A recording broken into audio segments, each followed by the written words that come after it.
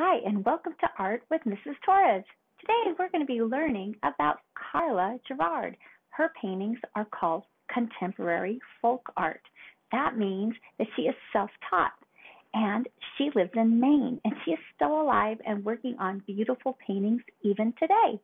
I can't wait to teach you some of the different techniques that we're going to be doing to try to be inspired by her work, but we're going to be creating our own houses and our own landscape pictures today. Now, one thing that's kind of cool about Karla Gerard is that she hides an animal in each one of her paintings.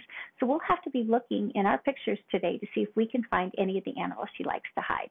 So let's get ready to do our own version of a contemporary folk house.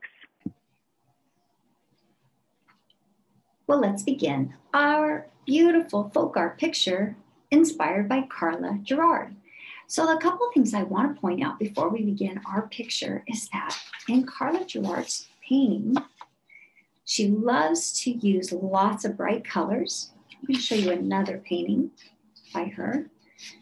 I think these paintings are so fun because she has this entire city stacked up on top of one another. These are two different paintings. They're similar, but you can see they're also different. They all have fun houses. They all have snow on top of the roofs. They all have different patterns on their rooftops. And they all have snow.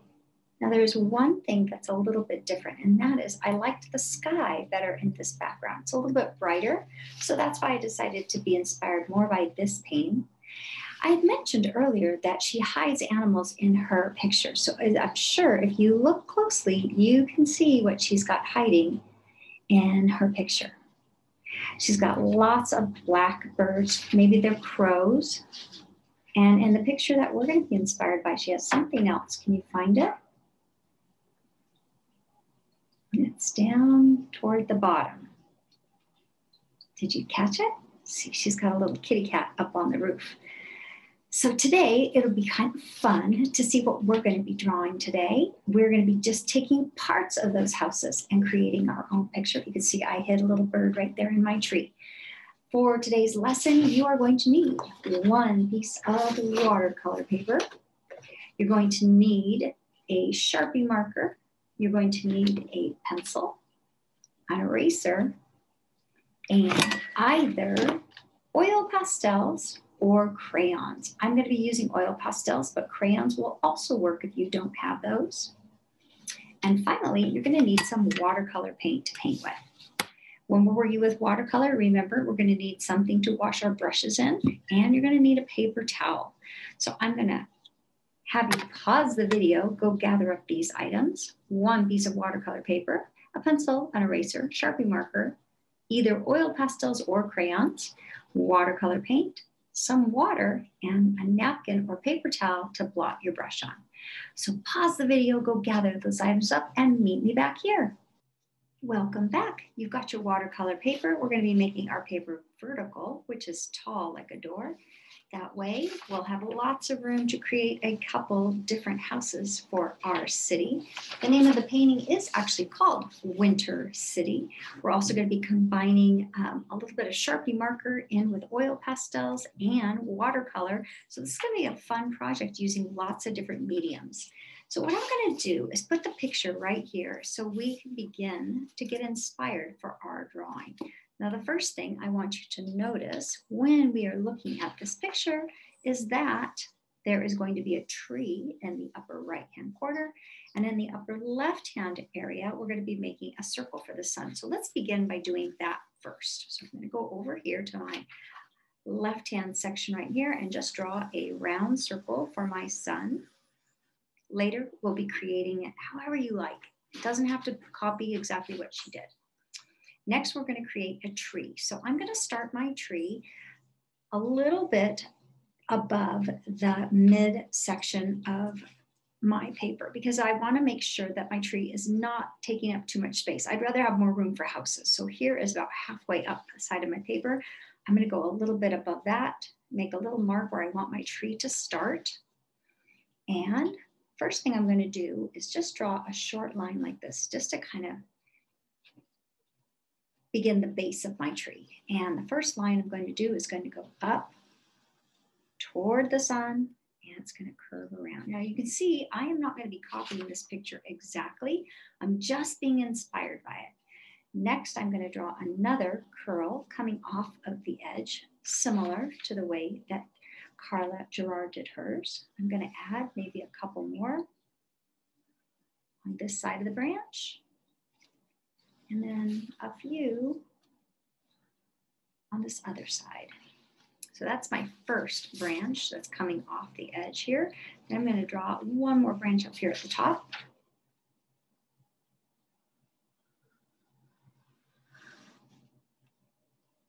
I'm going to add a couple more swirls around the sides.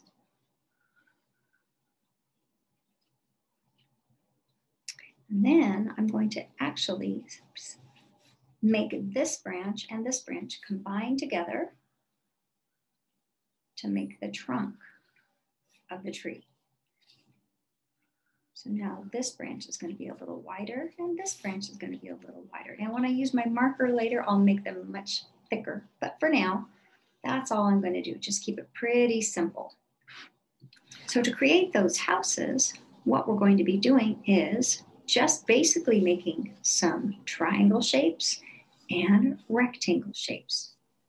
Triangle shapes and rectangle shapes. Triangle and rectangle. Pretty easy. We're going to start over here at this section here, and we're just going to draw a straight line that comes off the edge of the paper. So basically this tree is hidden behind this roof, just like we see in this picture here. So bring it out partially across, and then you're going to make an upside down V. Once you make that V, you're going to close it off at the bottom to make a triangle. And then you're going to continue this line all the way off the edge of the paper. So we basically just built the roof of the house. Now we're going to draw the sides of the house. So we're going to bring it down part way. I don't want you to bring it too low because we want to have room to draw some more houses underneath it. And I'm going to continue that line down on this side. Don't worry about the lines being perfectly straight. It doesn't matter. You're going to be covering half of these up anyway. Now in the foreground, which just means the front, we're going to draw another house coming off the edge here. So it's going to cover up a part of this house. So if I look at this picture, there's a line that's coming on an angle from the side. So I'm going to do that right here. It's going to be coming across this area here. So it's going to be cutting off the bottom of this house. So I'm going to start over here on the side, draw a rooftop that's coming off on an angle. You can make that come out as far as you'd like. And then I'm going to bring it back. Then I'm going to continue this line all the way down. And on this roof here, we can draw a wavy line to add some snow later, just like she did in her picture. Now later we'll add also some fun windows. Up here on this one, you can also add a wavy line for the snow. And an extra line on this side for the snow that's on the edge of this roof. All right, let's go down to the center of our picture now, and we're going to build some houses here. So I'm going to look at this picture for inspiration, and I'm going to now draw a roof coming this direction. So I'm going to begin by drawing a straight line across. You can make it as high as you like. And this angled roof is going to come this way. I'm going to go over to this side and I'm going to match this line so they're parallel. Now you might have made your roof a lot shorter than mine, that's fine. I'm going to close it off at the end. And then my wall is going to come down on the side. Now you can see it's kind of hidden behind this house. Yours might not be. Maybe you drew it over here and you're going to be able to draw the whole side of the house, like this one. I'm going to continue my roof on this side, just making an upside down V.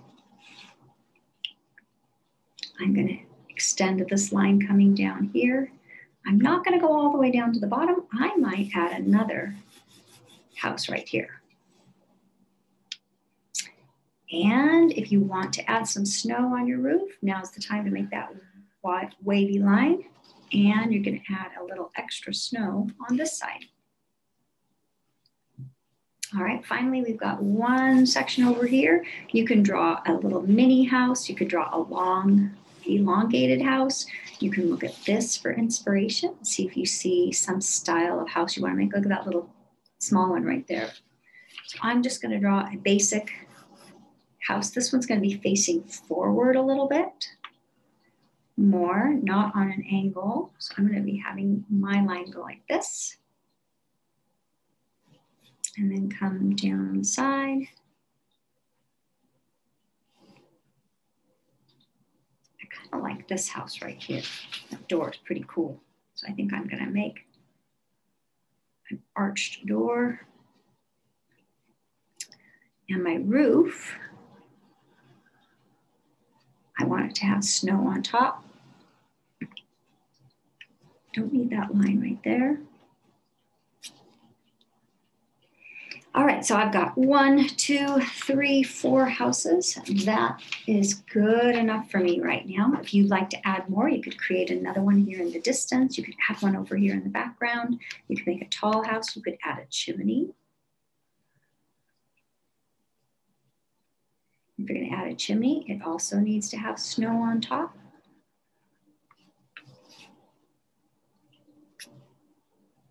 If you are going to make a chimney, let me show you how to do that. You're going to draw a few horizontal lines like this, and then you can draw some vertical lines on the first row. The second row, you want to make sure those lines do not line up with the first row. That's what's going to make it look like bricks. Okay, now we're going to create some really basic, simple windows, but we're going to do all of that with our marker. So from here on out, we're going to be using our marker for all the details. Okay, let's get our Sharpie marker ready, and you're going to use your magic rub when we're all done. But before we begin, is there any lines that you don't want to ink over? You might want to go in and erase those right now, just so you don't get confused. I don't want to do all the detail with my pencil. You can't really do this project wrong, so let's just go ahead, create, and have fun. Let's start with the beginning, which is our sun, which is in the upper left corner right up here. And she put a star in the center of her sun, and you could do that. You could draw a heart in the middle. You could draw just a circle. You could put a happy face. It's totally up to you, whatever you want to draw. I'm going to do a little starburst. And then I kind of like how she did those radiating lines coming out from the side. So I think I'm going to copy that. And when I'm making my lines, I'm just going to go all the way to the edge of that pencil line. When I erase that pencil line later, this is going to form a circle.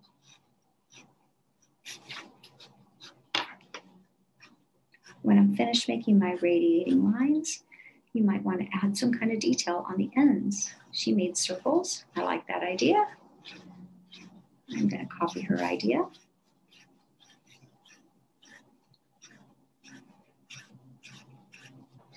When I'm finished with my sun, it's time to now trace over my tree. So when you're working on your tree, I want you to notice that the tree trunk is wide, and as the branches extend out, they get skinny at the very tip. So you're going to want to narrow your branches as you start to trace over them. So what I'm going to do is trace both sides of the first trunk and branches. So I'm just going to go like this, just my widest area. And then I'm going to take one branch at a time, and I'm going to trace it with my marker. I'm going to thicken them later, but for right now, I'm just keeping it really simple. I can even add more branches later, but I'm just going to keep it super simple right now and trace them the way I drew them.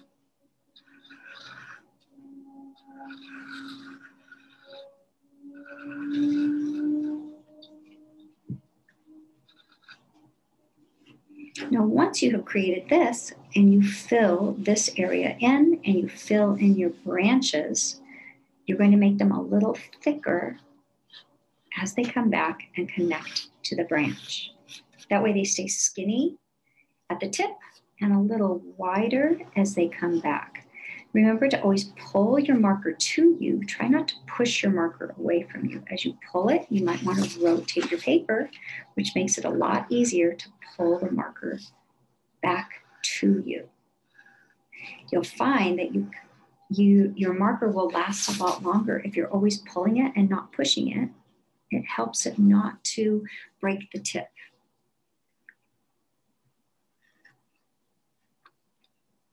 And as you're finishing up your tree and you go in and you fill it in, remember, long strokes as you pull it towards you to fill in that area.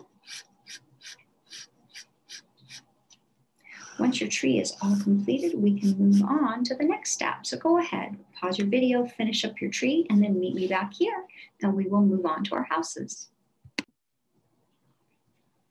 Okay, I finished my tree. Now I'm going to move on with my marker and start to outline the roof. So as I go across the top of this roof and the side of the roof here, I'm going to kind of wibble wobble my line because that's going to be where the snow is on top of my roof line. As I'm tracing over each one of the lines, I'm pulling my marker quickly toward me. And I'm going to continue going across each one of my houses until everything that I have drawn in pencil is outlined. Then we're going to go back in and do our detail work. So this part won't take you very long to trace over all your black lines. Go ahead and trace all of those lines and then come back and we will move on to the next step.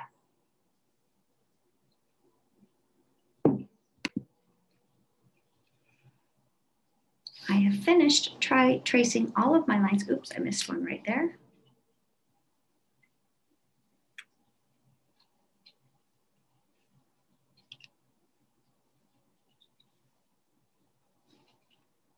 Let's move on to the next step.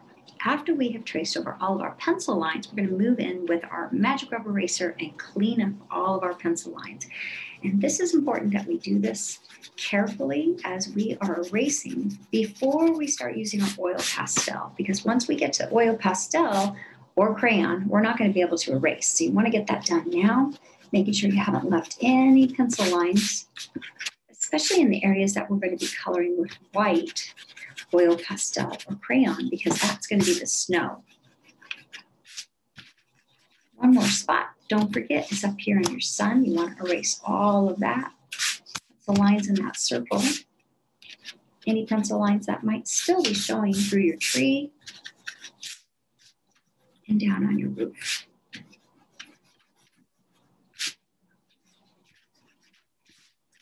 Okay, let's move on to the next part. Now we're going to go in and start to create some pattern. That's very important in our picture. As you can notice that Karla Gerard used lots of different patterns in her roof. She's got wavy lines, she has straight lines. Some of her straight lines go horizontal, some go vertical. She has some scalloped edges. She's got polka dots. So what you're going to do now is start creating some patterns. And we're also going to be creating some windows and doors. But let's work on our rooftops first. So on this roof right here, I think I'm going to copy her idea and do a wavy line. You do not have to copy what I'm doing. You can do your own style. In the front here, she did some lines that are going straight up and down. You could copy that, or you could do polka dots.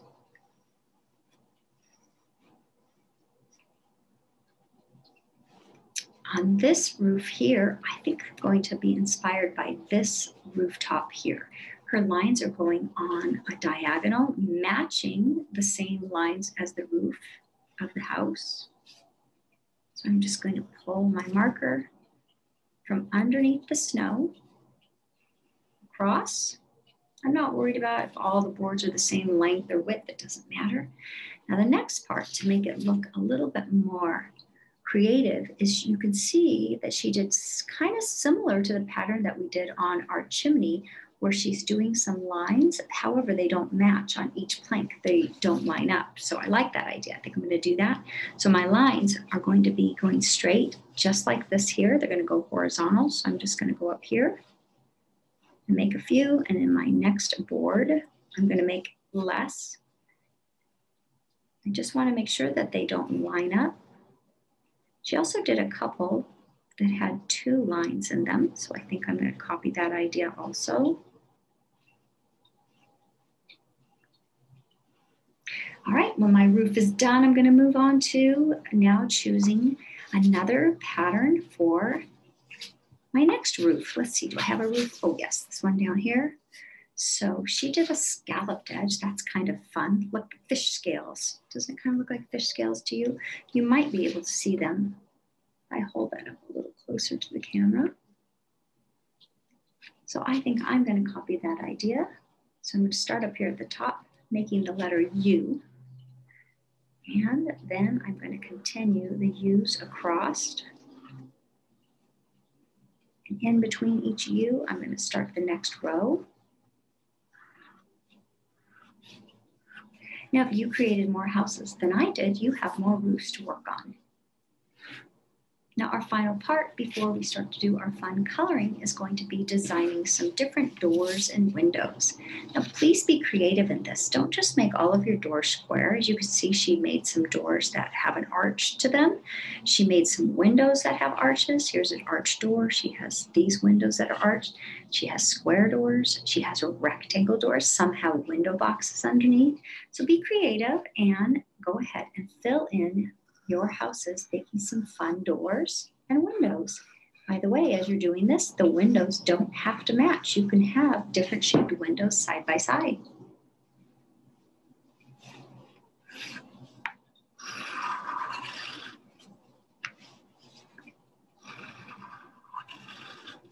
You can do a double line to make it also be a window frame. So you just can add an extra line around each space.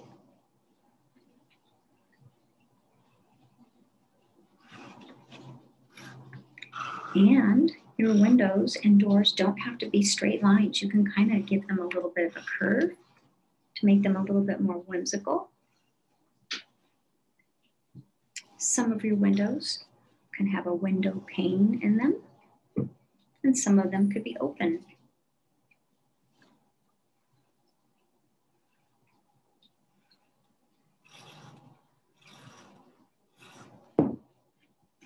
Don't forget to put doors so that we can enter those fun little houses.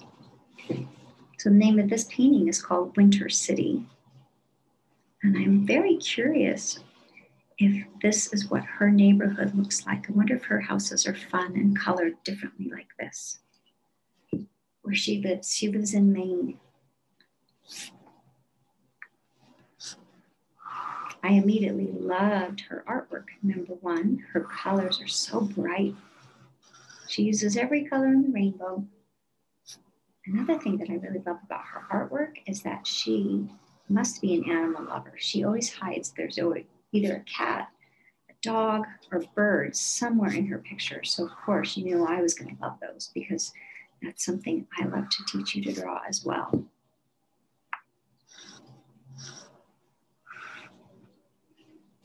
And once you have finished creating your houses, your little neighborhood, then we're going to move on to our final part, and that's going to be our coloring. I'm going to put a window box here.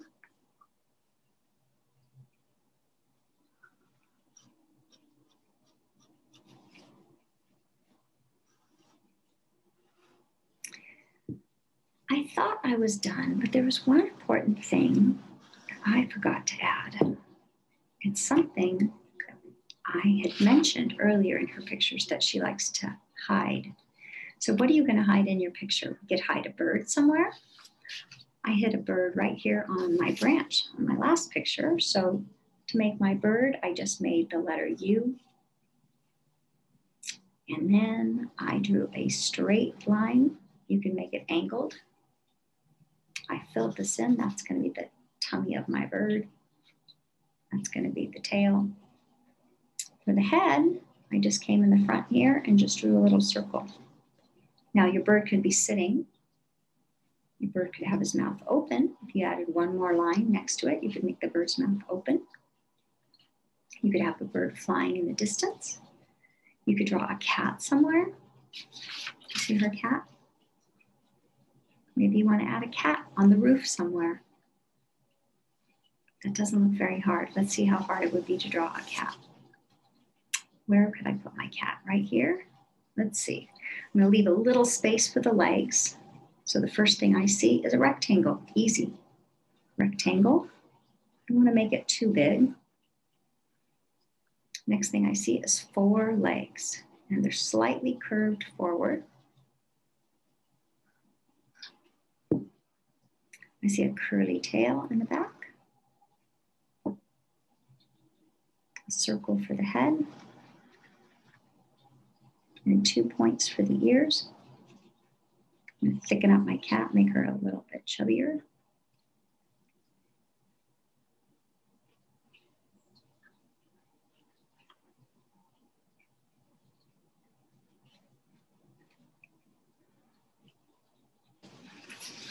So now we're going to move on to doing our coloring. We're going to be using either crayons or oil pastels for this part.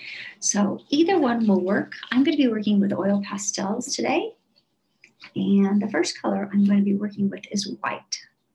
So before you start to color with your white, I bet it's probably dirty. Even your crayon might be dirty. So I want you to make sure you have your napkin near you.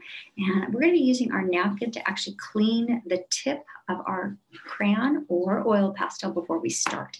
It's really important that we clean it before we start coloring with it. Otherwise, we're going to get a lot of leftover color that might be on the edge of our crayon or oil pastel. And we kind of want our snow to appear pretty white later. So my tip looks pretty clean. I'm rubbing the sides of it a little bit as well. And now I'm going to go in, and any place that I think I would like to have snow later in my picture, I'm going to be scribbling with the white oil pastel. So let's begin right up here on our tree. So if you look at your tree, when the snow is landing on your tree, all of the top of all the branches is going to have a layer of snow. So let's do that on our picture. Now, when I am coloring with my white oil pastel, I don't think it's going to show up on camera, but you'll know I'm pressing pretty hard and I'm just leaving a little layer of white right above each branch. So any place that the snow would land, which would be the top of these curves, it would also land right here in the bottom where that curves down, right on the very top of that bottom branch as well. Now, my bird is so small, I'm not going to put any snow on my bird, but that would be kind of funny if we put some snow on top of the bird's head. Maybe the snow would land right here too. Once I'm done with putting snow on my tree, I'm going to go across here, my first house, and I'm going to press pretty hard and put some white oil pastel there. And on the side of my roof here, I'm going to do the same on the top of my chimney and each one of my houses. Now you want to press with some firm pressure. Now if you're using crayon, do the same thing. You're going to press with some firm pressure to get a nice coat of that oil onto your paper. Later, when we go in with our watercolor paint, the watercolor is going to be resisting against that oil pastel or that crayon. The crayon is made of wax. Oil pastel has an oily base, and both do not work well with water. They resist one another. All right, so all of the roofs have snow. Also, my chimney has snow. So I think I'm done with my white oil pastel for now. Also, if you want to put in a few dashes of white, so when we paint this later, there'll be a little bit of a white impression there. You can do that. White's going back in my box.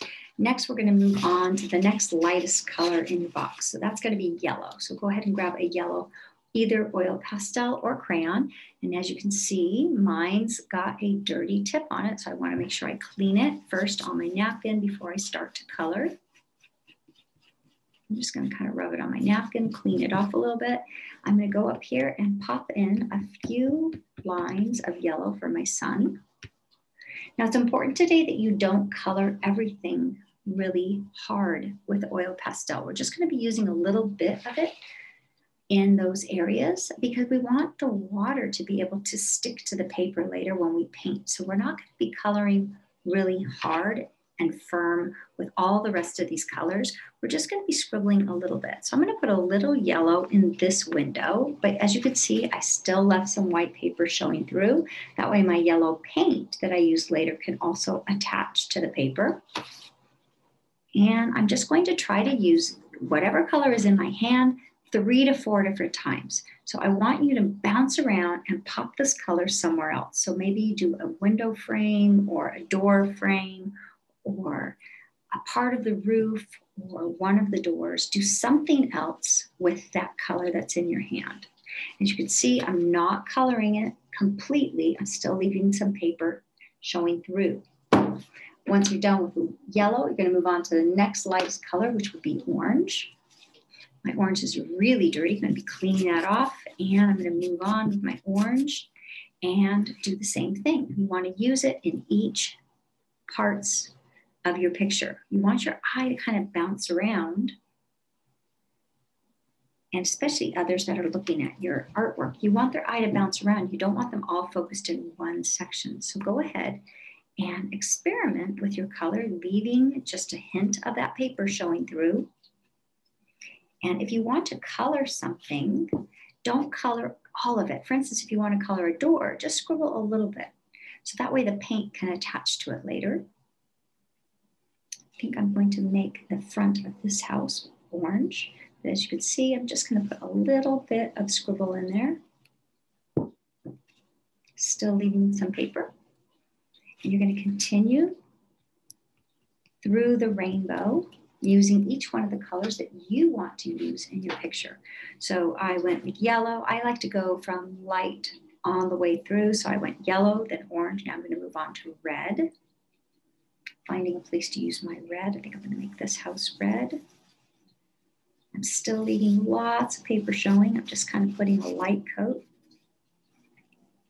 I'm going to make my fireplace with a little bit of red in it. And pop it in somewhere else. So I think you're going to get the hang of this as we keep doing this little by little. So what I want you to do is pause the video now and go through and scribble some colors in on each one of your houses. I would love you to use as many colors as you like, but remember you're leaving some paper so that we can paint it later. So go ahead, experiment, pause your video, finish up your houses, and then meet me back here. We'll start our painting. Well, when you look at my picture, one thing you might notice is I also went in and outlined my houses one more time just to kind of make them pop a little bit in the picture so they show up a little bit more. This is my style. This is not Karla Gerard's style. This is my style. I want this picture to be my picture, not exactly like Karla Gerard. So make sure you're doing something that makes your picture just your very own unique picture. Now, the next thing I thought would be kind of fun is to maybe add some snow in the sky. And the way we're going to do that is take our white oil pastel or crayon one more time, and we're going to press it pretty hard onto the paper.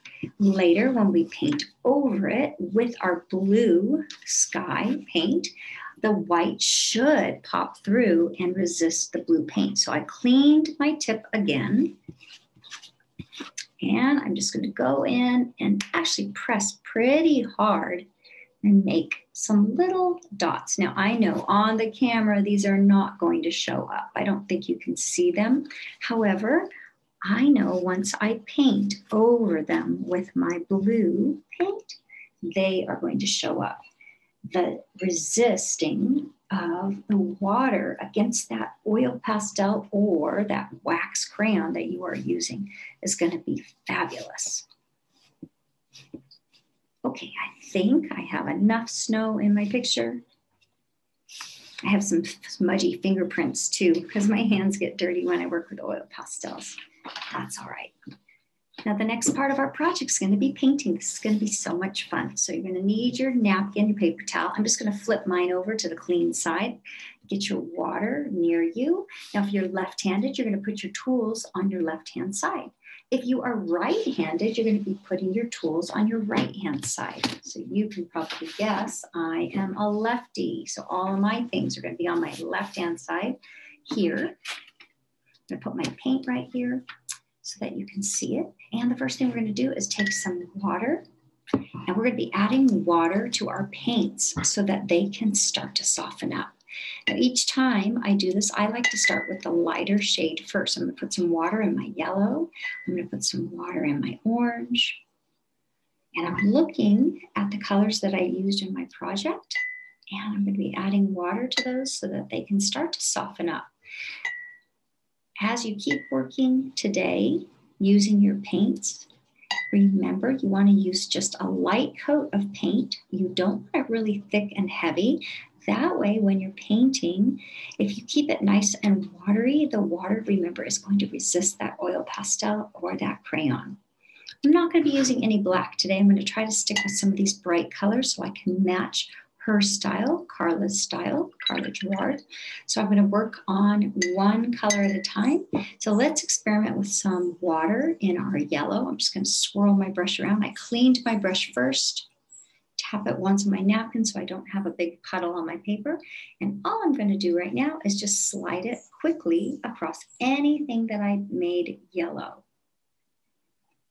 I also have some spots up here where my sun is going to be. I'm going to put some yellow up there. I'm going to move into my next color. I have some orange, so I'm going to go in with my orange. Tap it on my napkin, and any place where I painted orange, I'm going to lay my paint in. As you are working today, you want to work with a quick stroke. You're not trying to make it perfect. You're just kind of having fun. One thing I love about folk art is it's just really loose and free. It's fun. The colors are bright and vibrant.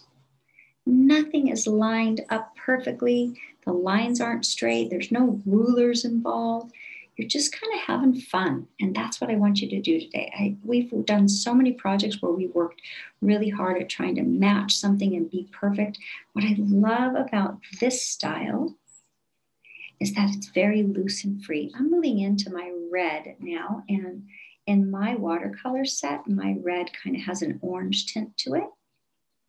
You can always change the color of something by adding another color to it. So if you want to make a light orange, you could add water. If you want to make more of a pinkish red, you could mix a little pink into the lid of your paint set. And you can add the red to it, and it will make a different shade of red altogether. So as you are working today, I hope you're having fun creating this project. So I'm going to keep working on mine. I'm going to have you keep working on yours and pause your video as you do that. When you come back, we'll finish up by doing our sky. So go ahead, have fun painting your picture, and then meet me back here. We'll do our sky together. Okay, we've got everything painted, and now we're going to work on painting our sky. You do not need to paint your sky blue. In Karla Gerard's painting, she has a beautiful sky blue color for her background. But as you can see from my painting, I made it a little bit different. I added some dark blue at the top and then faded it into light blue. When you are working with your sky, you want to work fairly quickly, and we're going to be working a small section at a time. We're going to begin by putting water down first. Just a little bit of water just to help our color spread. So I'm going to be working just in this upper left corner here, this left area around the sun. I'm just putting a little water, and then I'm going to add a few more drops of water to my blue paint. Now I have 2 different shades of blue in my watercolor set. You may only have 1 shade, and that is absolutely fine if you only have 1 shade of blue, because you can change the color by adding another color to it. You could add a little green to it, and you could get kind of a more turquoise blue. You could add purple to it, and you could get a more periwinkle color. So you can create your own shade of blue. It doesn't have to be just what comes in your watercolor set. So you see I'm working pretty quickly. I'm just adding water and then adding the water that's floating on top of my blue paint along. And then I'm going to pull that color across my paper so that I don't have any puddles. And as I'm working, especially if I put the color down a little bit brighter, you'll notice that the water resists the oil pastel. So my little snowflakes are showing through. I was hoping they would. I'm hoping that yours are also. Now, as you are painting your sky, remember that you can switch the color if you want to change it up and add a different shade. So this blue is a little bit different. It's more of a sky blue. So I'm going to add some water. And you'll notice I'm painting right over my tree, and that's because we worked with a Sharpie marker. So you can do that when you're working with a permanent marker like a Sharpie marker. The watercolor will not smear the ink. And so now that I've added this sky blue, my sky is changing. If I added a little bit of green to my color, it's going to have a different shade of blue altogether. It's going to be more turquoise. So I'm going to add a little bit of green over here just to experiment, just to change the color up a little bit. My paper's starting to curl up. Is yours doing that too? What I do is I just kind of set my finger down on a spot that's dry. And then I just kind of move my paintbrush around with that water to kind of help spread that color. You don't want to go over your paints too much though as you're working, because the more that you keep playing with it, the more your paper is going to start to dissolve. It actually will start to fall apart.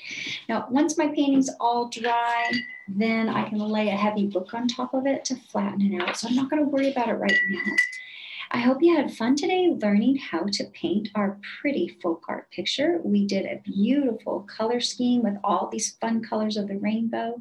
We've learned about Karla Gerard, who is a contemporary folk artist, and I had so much fun working with you today. I hope you had fun, and I will see you for our next lesson. So see you next time. Have a great day.